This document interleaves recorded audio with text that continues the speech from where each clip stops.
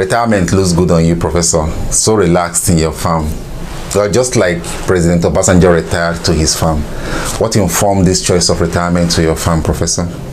Okay, I must tell you that something tickled me many years ago when the conditions of service in the tertiary institutions were so bad, and I had seen my very senior colleagues retiring and not being as ebullient as they were a few months after retirement.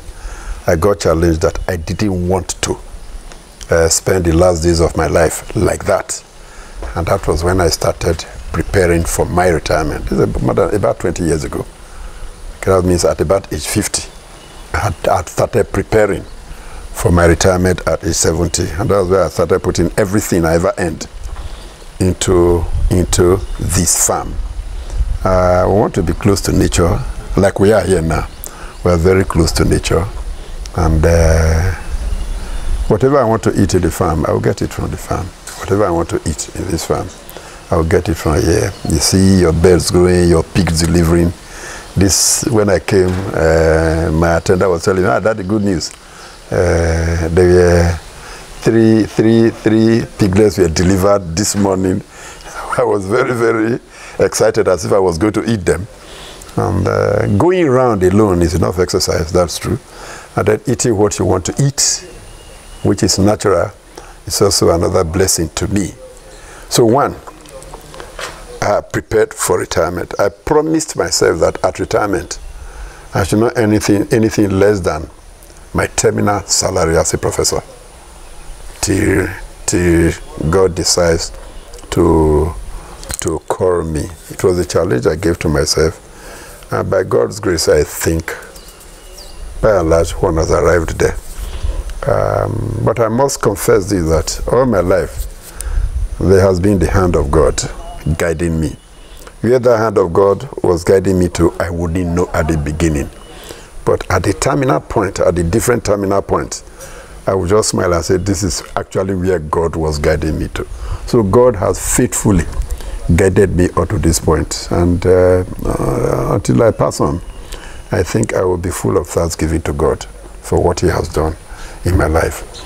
Farming is natural to me, considering my environment. My father was Uweru, my mother was Aviara, two farming communities. And growing up as a child, I lived with my eldest brother, Elder Ben Muoboghare, thank God for his life, still alive, at the Rural Training Center, Anwan, Asaba.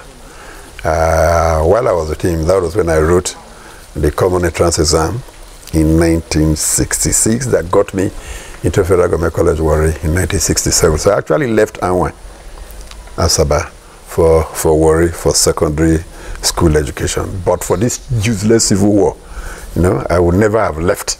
I would never have left that place, but I had to. And so that was where I got the rudiments of farming and the love for farming. The other place was purely farm. Agric research, agric everything. They produced what they wanted to consume, or they produced what they consumed. And that's what I've copied over the years. I want to produce what I consume, and I do produce what I consume in this farm. There's a lot doing, like we will say in the Anglican Church, and it is marvelous in our sight. Beyond farming for personal consumption and leisure, the little documentary I've seen indicates that what you have ongoing there, Professor, is beyond just personal consumption and leisure. Initially it was, yeah, perhaps it was a passion, part-time, while I was working. But I now saw that with time, every kobo I earned was going into it. You have so many ponds. There's a need for more ponds. There's need for more ponds. And you continue putting in.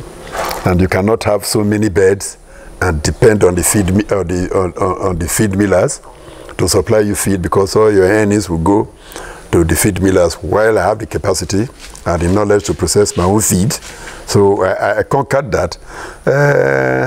And I saw that, okay, I could produce more than I needed. So you give some out by way of sale and all of that. That's where we are now. But for right now, I'm not processing eggs for sale. neither am I processing broilers for sale, but there will be broilers for sale in December. What I have on ground now are parent stock of broilers. That is, I get the fertilized eggs from there and hatch them. I like demystifying things. Tell you where you have the hatchery, remove your shoes, put your leg in a treated water before you enter. If not, the eggs and the birds will deteriorate and blah blah blah blah blah. All that one is big. They just to threaten you, right? These things have been made too simple. Too simple. The birds you saw there, the turkey you saw there, were hatched by me. Even while serving as a commissioner, right there in my commissioner's quarters. So if I could do it at such small scale, those who have money can do much better than that. Much better than that, without the involvement of government. Later on in this interview, I will tell you what government must do to farmers and those in the agro-allied industry. So you are correct. It has gone beyond what I would need for consumption. If it was just for consumption, I would not need more than 1 acre. I certainly would not need more than 1 acre. But this farm is sitting on about 50 acres or thereabout, modestly speaking. It's sitting on about 50 acres or 50-something acres. So waking up in the morning now, going around, see your cocoa, observing the processing cocoa, wine from the cocoa, and then seeing your cotton. When I see people picking cotton in the early afternoon or joining them in picking cotton, I just get so relaxed. So it's beyond consumption now. I can give some out, trade by barter. Maybe I give you some fish, you give me something else, or you give me some. I give you cotton, you give me cotton seed oil, or I give you granite cake, you give me something else, or you give me cash, right? So I'm not a rich man, but I can tell you I'm a wealthy man. I'm not rich, but I'm wealthy, and it is God's grace that I am that wealthy. What you call wealthy may not be what I call wealthy. So don't go say, Brother Muoboghare is a very wealthy man. He's like Hebrew. I'm not like that. To me, I have enough wealth. God, I always mention God. God has provided for me and my immediate family. God, by his own grace, has provided it. So that's why I'm always happy. Every day to me is celebration of God's goodness in my life. You retired recently as a lecturer, professor, and you just left the state cabinet. It's not all the time we see this kind of mood in people. How would you describe what is going into that?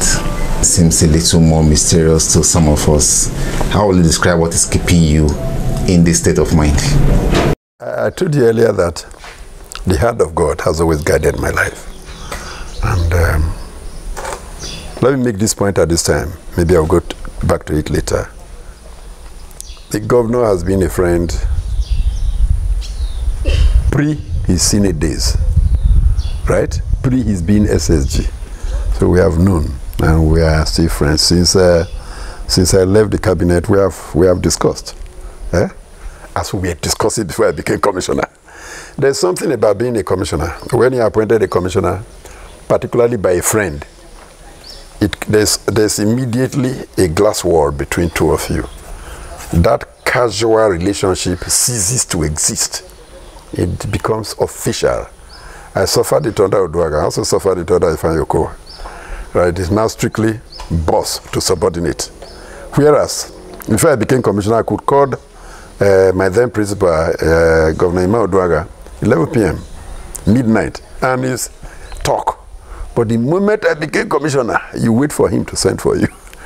So I couldn't walk into Governor Oduaga as I used to walk to him before I became commissioner. Same thing with Prof Okowa.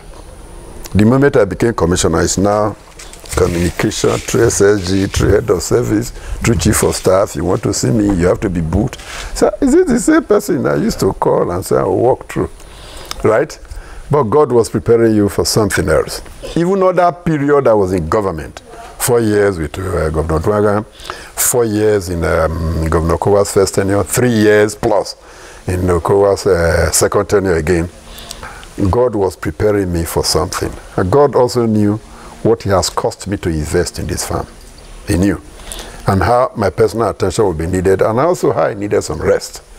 I've worked continuously from age 29 without actually taking a break. And there's need to take a break. There are other things to do. There are other ways of serving government and all that. So exiting the university May 29 and exiting government, was it on the 2nd or the second? You may look at this as being funny. And I interpreted it as this is how God wants it to be. Wind down. Take a rest. If other things are going to come, let them come. And since that time, the quality time I've spent in my farm has yielded dividend. Moved production from somewhere to this. This one I was using that facility. Now I have enough facilities in this farm, or God has provided enough facilities in this farm. So leaving EXCO is not leaving government. My eyes are still very much monitoring the institutions, as if I am still Commissioner for Higher Education. I report now directly to Governor Prof Muoboghare. I don't need to go through SSG, right? Don't need to go through Chief of Staff or Head of Service or any member of the kitchen cabinet, right? It's straight to him. This is what should be done, this is what should be done, this is what should be done. I'm not the one to tell the Commissioner what I feel should be done. It's left for the Governor to tell the Commissioner for Higher Education, I think this is the policy direction of this government. That's such. So it is a very wake-up development that I am, for now, away from the rigors of bureaucracy, right? Do this, write this memo in a very monotonous language. Besides, write it, this and that. No more now, it's direct.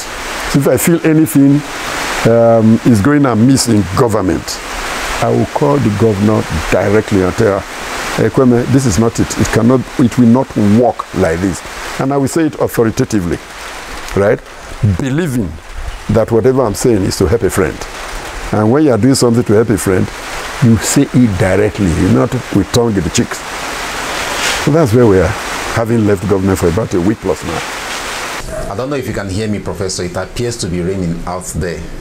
I'm going to come back to policy initiatives in education, but let's go to prevailing political discussions in Delta State. In our last conversation, in this state, that Governor Okowa did not anoint any gubernatorial aspirant in Delta State. Are you still holding on to that narrative, Professor? Yes, I maintain that the governor had no preferred aspirant for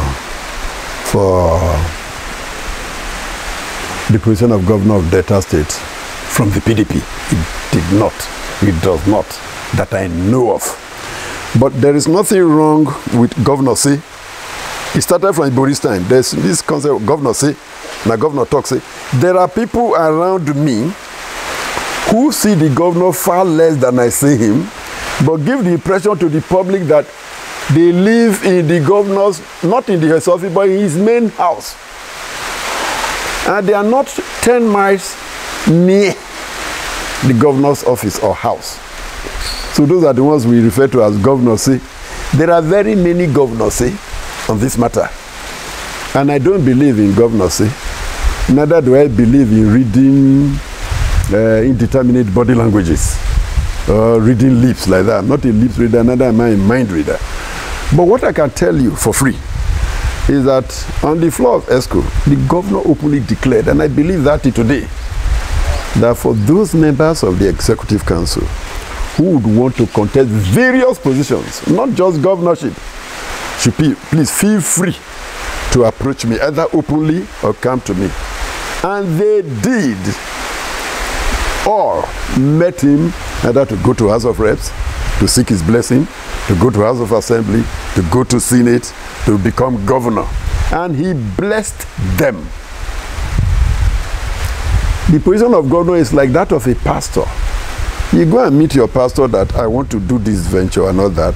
Pastor tells you to kneel down and let me bless you. The pastor must bless whoever comes to him. And so Governor Prof Muoboghare blessed whoever came to him. And I throw the challenge to all those who came to him, whether they went to him and he did not bless them. So I believe he blessed them.